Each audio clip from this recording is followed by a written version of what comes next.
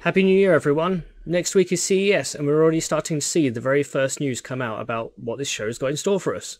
What's your minimum specification?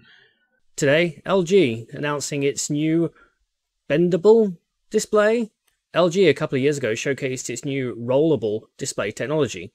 This is such that you could have a TV in a very thin form factor, and when you wanted to open it, it would just roll out. This is a whole brand of flexible OLED displays that LG's been playing with.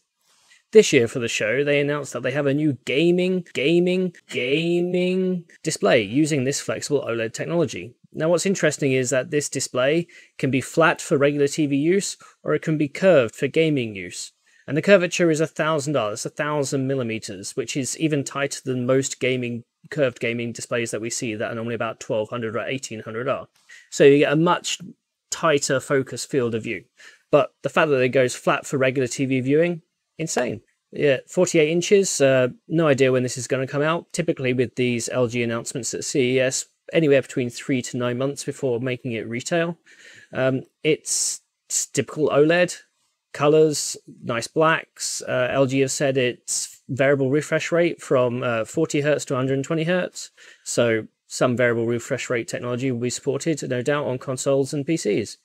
This sort of technology is really astounding, and it's going to be interesting to see where it goes over the next few years. But for now, LG is getting on the gaming train.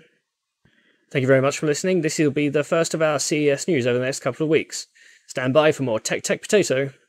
What's your minimum specification?